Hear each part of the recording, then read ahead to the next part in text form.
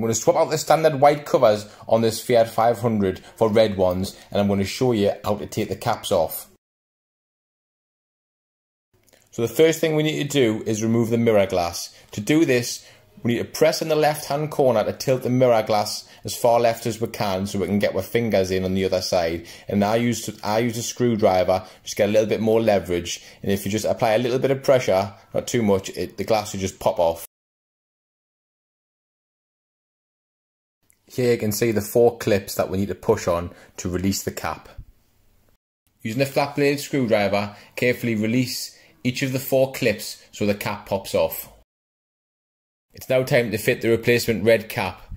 To fit the cap to the mirror housing, we just need to align the 4 clips, and then with a bit of pressure, it'll just snap into place.